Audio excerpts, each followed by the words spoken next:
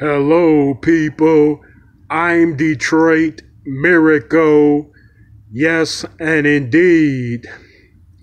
Well, it seems like another major war has started, and that very war is happening all over social media right now because of the after effects of the recent election. Well, there's a cult out there, a huge cult of women that don't like the results of that election at all. So they're blaming men, they're blaming the world, they're blaming the television sets. They're placing the blame game mostly there in those places. It's blame game time. But it seems like their focus is on blaming men for the results that they didn't find to their liking. So like people might perceive that as being like, well, they're sore losers. When anybody loses, they usually react in that kind of fashion. Because why take it personal unless you think it is? You get me? And that election wasn't personal. It was the election involved plans, the better, more proficient, safer plan in which the whole American population finds agreeable. So, you look at each candidate's plan or their huge platforms as far as what they intend on doing and, in fact, what they have already done. So you pick one of two, but you might find that both of their plans have some of the things that you want. So you're split and undecided. It might be like, well, it works out for me well either way, no matter who's president. So some people might have it like that of a perspective. But like of the whole population, when you have so many people that are entitled to their opinion and choices, you'll find that they will make them, and many will not find that agreeable with them or will not agree with that as well. But nevertheless, they had the right to vote. They had the right to voice their opinion, vote the way they wanted, and live their lives to the full. Yeah. Us guys are reasonable guys. Us YouTuber guys are reasonable guys. I haven't met or listened to one completely unreasonable male black guy or unreasonable white guy or unreasonable Hispanic guy, especially on social media. And I'm not talking about the political discussions aside from that, because that's the same thing that has always been over and over and over again. It's tradition.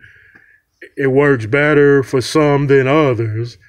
So I wouldn't get all off into a type of discussion about, core politics down to the tiniest up to the largest and most steepest hill to climb, because it ain't necessary.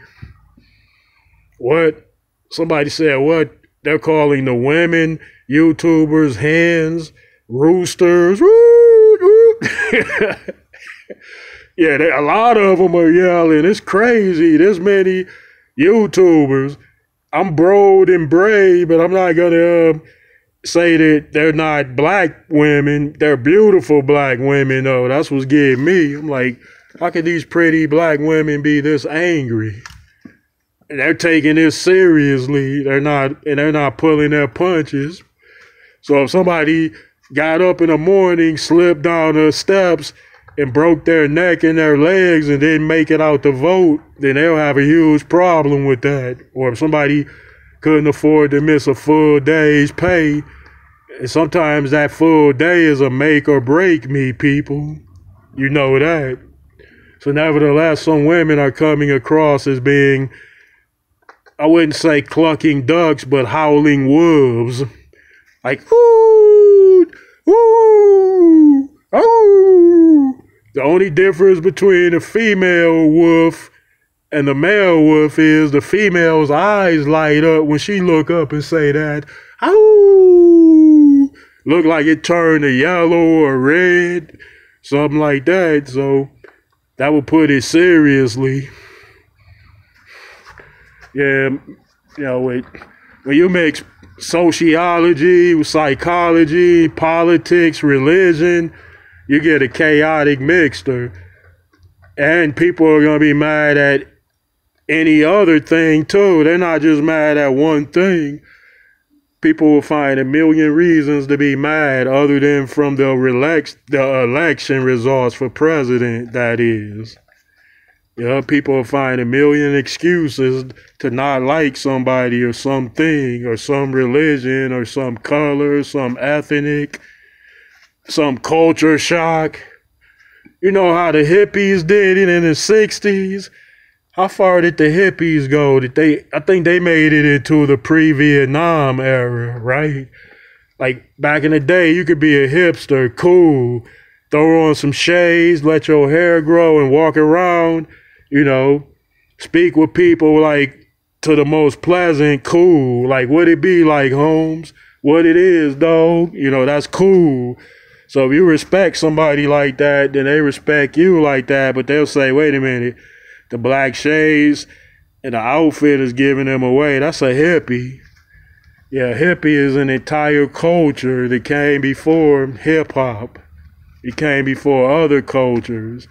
It came around the time after Elvis had blown up. It came around the time when the Beatles were the biggest act on the planet. Yeah. The Beatles, and then who else? The Eagles, the Rolling Stones, and much, much more, including the rock band Kiss. Yeah, it's crazy. People, that's all culture, and everybody has their opinion on it, and some people like it, some don't. But they do have the rights, ladies. You hear me? You all have rights. We have rights. Everybody has rights. Yeah, plain and simple. We respect your rights. You respect our rights. So we all respect each other's rights. Peace be on to you. Yeah. Okay, thanks for hanging out with me, and I'd appreciate it if you would give me those likes, comments, and please subscribe to me, Detroit Miracle. Peace out.